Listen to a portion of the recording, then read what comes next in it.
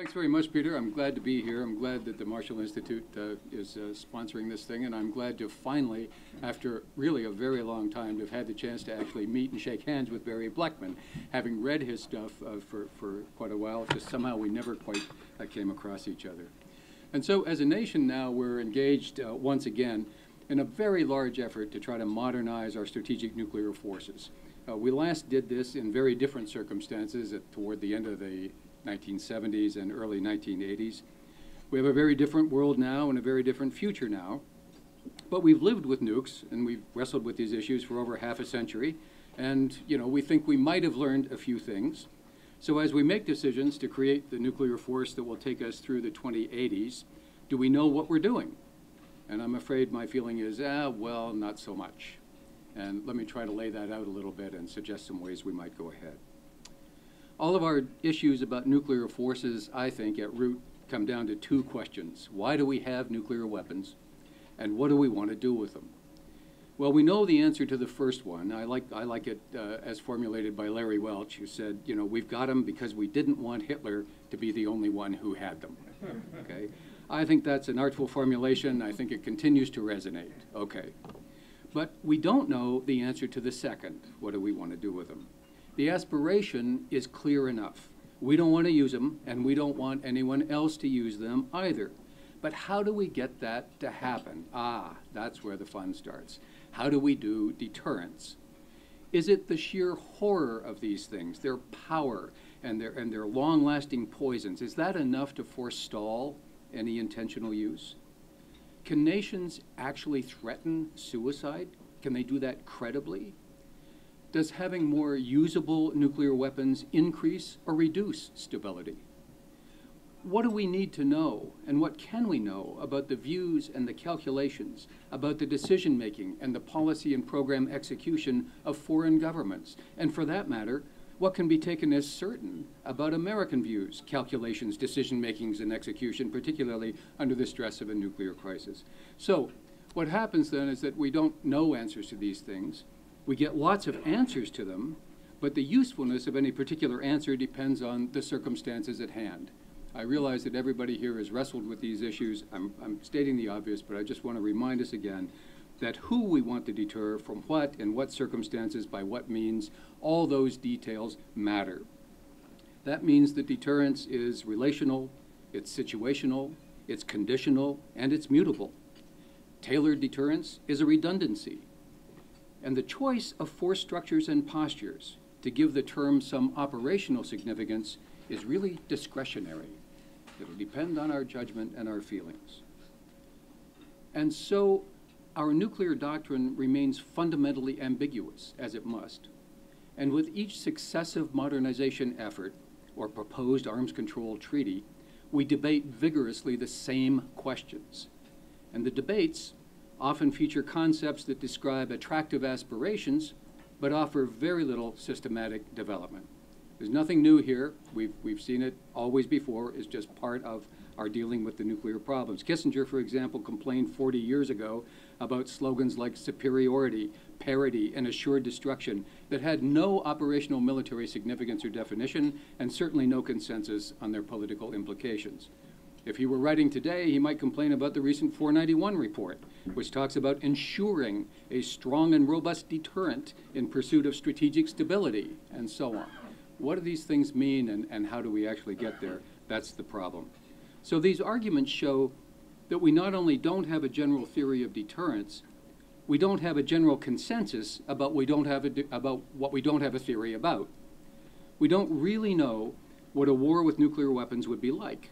So we speculate, and we build our programs accordingly. Now, agreement on the speculations, whether mine or like yours, if you think it's credible and all this kind of stuff, can wax and wane, but generally, I think we found three contending outlooks, basically. One believes that nuclear weapons can be used in controlled and discriminating ways to defend the United States and its allies, and those people tend to advocate a war-fighting, flexible response approach to deterrence. You know, that reminds me, I suppose, of Secretary Schlesinger's initiatives in nuclear targeting, for example, countervailing strategy. Another view believes that any use of nuclear weapons, any use, would escalate uncontrollably, resulting in horrible damage to both sides. And so the only role for nuclear weapons is to deter the first use of nuclear weapons by an adversary. And those are the kinds of people, those are the views that sort of lead to recommendations about minimum deterrence and so on. And then there's a third view that we don't hear quite so much anymore, but it's still around, probably associated initially with John Foster Dulles, among others. And that is that it agrees that nuclear use would escalate uncontrollably, but it believes that the threat of using nuclear weapons would deter both nuclear and conventional attacks and would be much cheaper than building up conventional forces, and therefore we should maintain the threat of early use of nuclear weapons and get those benefits. Those different views will persist, and we'll continue to have arguments then over our force modernization as long as we're trying to modernize forces or conduct strategic arms limitation agreements. Notwithstanding the continuing contentions there, though, by and large we had agreed, I think, that if a president did have to use these damn things, they had better well work. We certainly didn't want to have a president be in a position of launching some demonstration strike against some future Hitler, to impress some future Hitler, and have the sucker turn out to be a dud. You know, at that point, Katie barred the door in terms of the threats and demands that we'd be facing. But, you know, today I'm concerned that there might be some uncertainty here as well, in addition to the uncertainties that we've just talked about.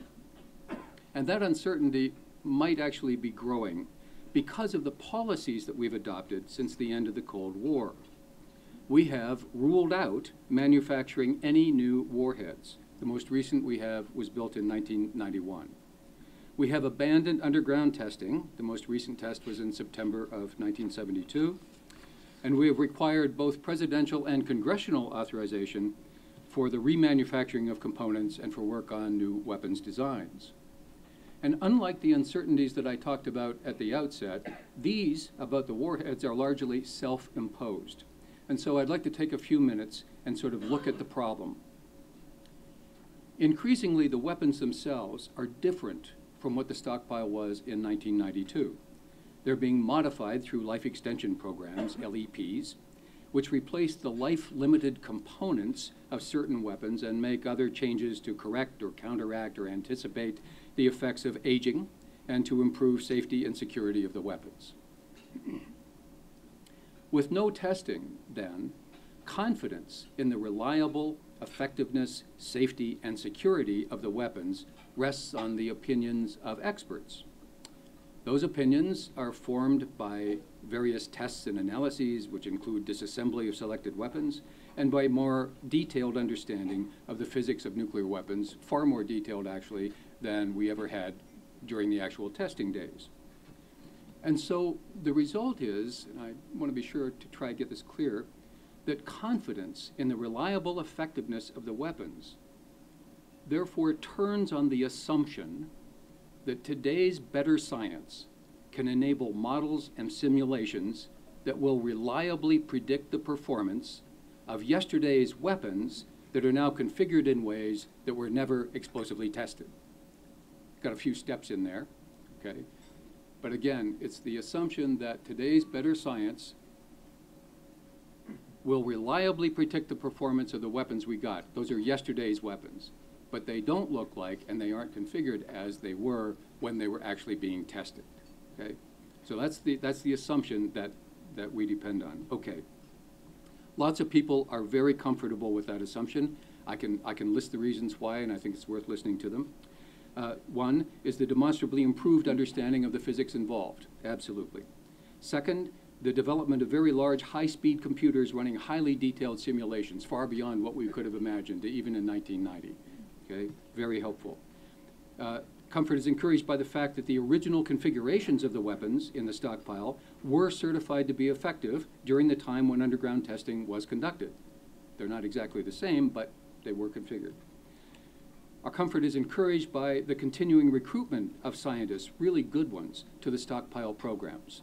And of course, their job is to sort of look over the work that went before and try to find problems with it. Comfort is encouraged by the effort, at least so far, to replicate wherever possible the original materials and procedures when they have to replace or modify parts. Not always possible, but they try hard to do that. And finally, comfort with the assumption that that approach will tell us the truth, is encouraged by the annual agreement among the leaders of scientific, technological, military, and political organizations, known as the annual certification process, to certify that the stockpile is safe, secure, reliable, and effective. That's a big business, big set of activities that go on. And some members of Congress, in fact, in previous authorization reports, have expressed even more confidence in this approach than they had when we actually were doing weapons testing. Those are the people that are comfortable with the assumption. Other people are not comfortable with the assumption, okay? Let me talk about why they have problems. One is the lack of empirical data to validate the tools that are being used to assess and certify the stockpile. The second is that the effects of aging and the various life extension programs have changed the weapons in the stockpile somewhat from their original configurations, and at issue is whether those differences mean that test data from 20+ years ago, the underground testing, can still validate the weapons in today's configurations. Some of the scientists involved raised concerns as early as 1999 about actions that had been taken to change the design of the weapons in the stockpile, and made the point that if there were no moratorium, those changes would already have called for nuclear tests to confirm the validity of the actions that had been taken. Another problem, specific non-critical tests of individual modifications. I charged the tritium, okay, did that. I put in new arming, fusing, firing subsystems. I put in new surety features. I might have to use some new materials. I have to use a new mechanical processing device or something like that, okay. Specific non-critical tests of each of those things separately, cannot address the possibility of interactions among them, or what gets called in the business the indeterminacy question, okay. These things may link up in ways that we didn't think about, and we all have examples of this in minds. We know about bridges that collapsed, or engines that blew up, or airplanes that fell out of the sky because of some interaction effect that we hadn't really counted on. In the space business, we really know that as being a problem. We don't know the extent to which indeterminacy affects the performance of nuclear weapons. Another problem is that testing may be required in the future, even if it's not required today. Now, there's an oft-quoted finding from the Jason's report, the famous science group and so on. There's an oft-quoted finding that said that the life extension programs could extend confidence in today's nuclear warheads for decades. What's not quoted so often is that the Jasons conditioned or put assumptions or qualifications around that statement, saying that they needed to have people pay attention to their warnings that future success is threatened by lack of program stability, placing any life extension program in the future at risk, and that the program required implementation of a revised surveillance program. And finally, the directors of Los Alamos, of Lawrence Livermore, and Sandia all agreed that it can't be assumed that with increasing insight and increasing understanding that will necessarily increase confidence in the actual performance of the stockpile. That kind of knowledge is fundamentally unknowable in advance. You're going to have to do something. And that's why I suspect that John Deutsch was writing in Foreign Affairs, 2 years ago, I guess, and he simply pointed out that at some time we are going to have to do a test just to validate the science, to know what the links are between the tests that we're doing and the actual performance. So, okay, so all of that is why I'm thinking we may not have the great answers that we might have thought we had to what we need to be able to do in the future. We keep these maybes and uncertainties in mind, and the question is, what nuclear forces do you think you're going to want in 20+ years? And I'm not here to sell you on a particular number of submarines or a type of aircraft or any of that kind of stuff, but I do want to talk about some options, and I'll make that very quick. Let's start with the bigger guys, because both Russia and China have got ongoing nuclear force modernization programs. There seems to be a general agreement in the U.S. that neither Russia nor China should be allowed to acquire a substantial or perceived nuclear force advantage. The planned modernization of our triad is originally outlined in the 1251 report with the new submarines, the new land-based ICBMs, the new bomber, and then associated weaponry for that, is intended to accomplish that goal, but it's going to take almost 20 years for those forces to be out there. During that time, we might come to prefer a different approach because there'd be changes in the composition, the size, and the posture of future Russian forces. There might be new targets whose hardness or configuration would be challenging. The arms control agreements might constrain the number of weapons or other things in different ways. The Russians' own strategic views and assessments might change significantly, prompting changes in how we would try to influence them or deter them, and so on. And consequently, if we could approach this in a more incremental, time-phased way that would have decision nodes with developmental options in the future, that would be an attractive alternative to locking us into this massive investment and the relative inflexibility of those things for the next half century or so.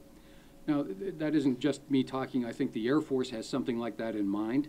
The new penetrating bomber that they're talking about will be initially conventional, later nuclear, and probably initially human piloted, and later perhaps with no human pilot. Perhaps they could do the same with ICBMs. I mean, take a look at the energy in the GBIs for the missile defense program. They'll fit inside the Minuteman silos, but they're also built to be delivered by trailers and so on. That might give us a mobility option if it would turn out that we would need that at some time in the future. A common missile for submarines and for land-based ICBMs might be a good idea from that point of view. Technically, enormously challenging. Got it. Okay. But it would really help to rebalance the force in response to whatever threat we saw coming up in, say, 25 years or something, if we could do that. The Navy, I think, plans an incremental approach because they want to buy the submarines first, the Ohio-class replacement, and then get the new Trident missiles to go with it and so on. The problem is that the cost of the subs, of course, is enormous, and that's been discussed extensively. I won't spend any more time on it except to say I sure hope we could find an alternative to getting at least some of the new subs out and then seeing what happened without having to go, at least initially, to the whole hog. And then finally, we would want to be able to extend that flexibility in development to operational matters as well. That will require a very, very big effort in new nuclear C-cubed in order to provide that flexibility for a future president. With regard to the other guys, the non-big ones, do we really think we'll actually use nuclear weapons? We haven't. I mean, yes, we did in World War II. Please, that's a whole separate issue. Okay, since then we haven't. We've been attacked many times. We haven't used them.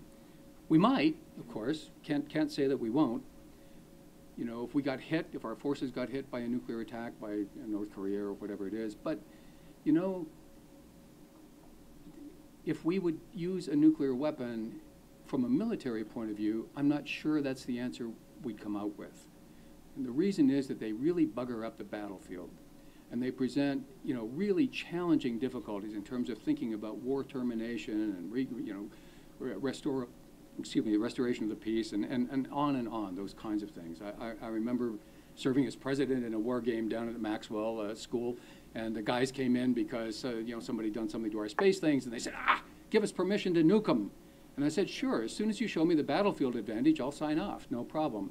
I had a mutiny on my hands, but we didn't use them. That's it. So there are sort of military analysis required. So what I think instead would be really important would be for us to have the option to deal militarily with lesser nuclear powers without us using nuclear weapons, even if the other guys did. So I'm talking about general purpose forces that can operate in nuclear and post-nuclear environments. Secretary Aspen recognized this as a desirable goal in 1993. He pointed out that nuclear weapons can be an equalizer against superior conventional forces, and that today the United States would be the equalizee. Okay. We haven't been able to keep up with that. The Mim John and others on the Defense Science Board have been complaining about this for, I don't know, at least 10 years.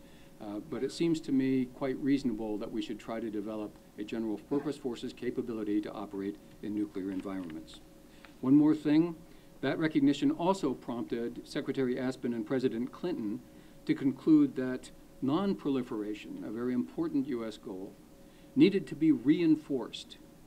And that was that the United States needed to be able to roll back proliferation once it had occurred.